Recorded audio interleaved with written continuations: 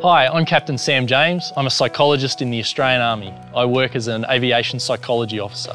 I have a Bachelor of Psychology and a Masters of Organisational Psychology, both from Griffith University.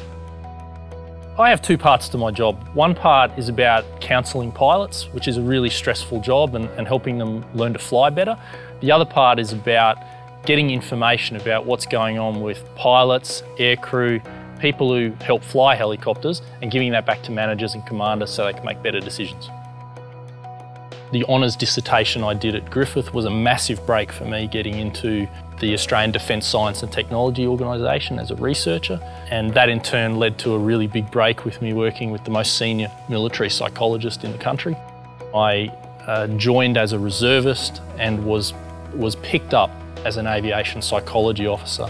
That then led to me getting in a position where I could do some fascinating, interesting work and ultimately getting deployed to Afghanistan in support of our helicopter units.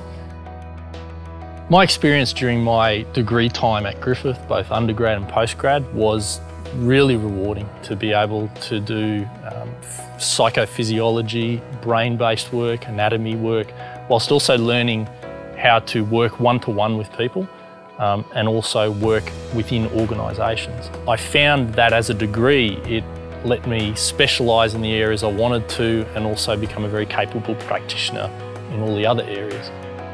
I've got a real dream job at the moment, and I'm constantly amazed by where I thought I might be and what I've actually ended up doing.